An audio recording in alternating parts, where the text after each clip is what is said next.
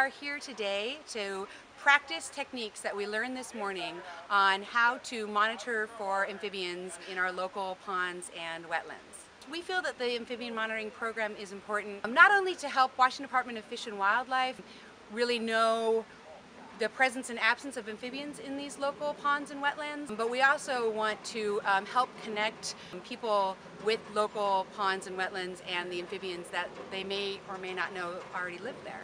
My name is Xander Varvar, and I'm part of the ZooCorps program from Woodland Park Zoo, and we're doing our amphibian monitoring program here, a practice session at Carkeek.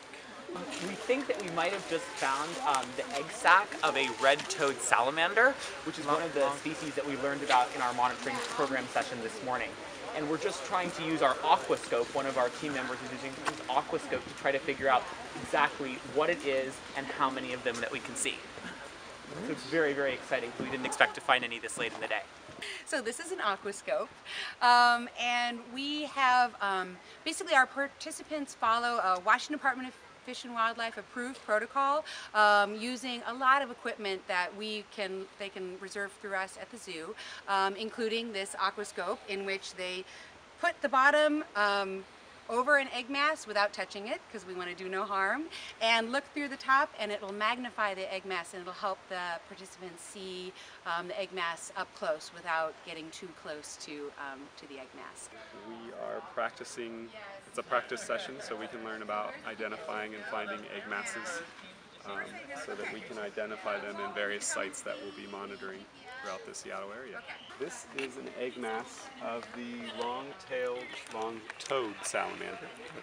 And you can see attached to a blade of grass here, there is probably about a dozen little amphibian eggs.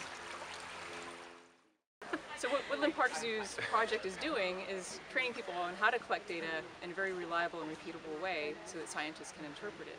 And why this is important is that amphibians are declining around the world, and these data will help inform Fish and Wildlife on what's going on in our own backyard.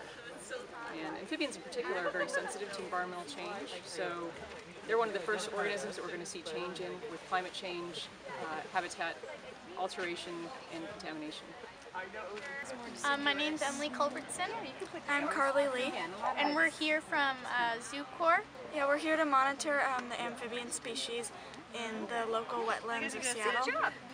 It's just to monitor how the wetlands are doing in this area and keep a constant rate of how the animals are doing, because frogs and those kind of species are the first ones to show signs of anything happening in an area. And it's also to just gain knowledge about how many of different populations there are, because we have a general knowledge, but we don't know for sure.